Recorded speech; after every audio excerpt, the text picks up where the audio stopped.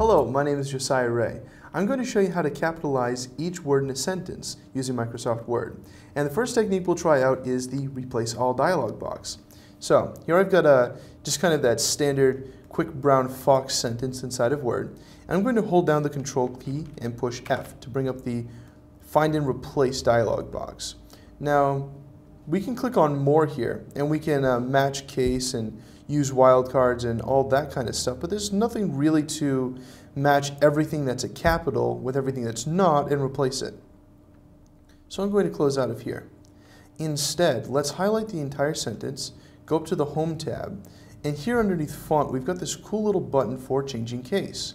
And we can put it in sentence case, which it is, which means just the first letter of the sentence is capitalized. We can put it all to lowercase, all uppercase, or we can capitalize each word. So let's click that. And there you go. Each word has the first letter capitalized, like the title of a book.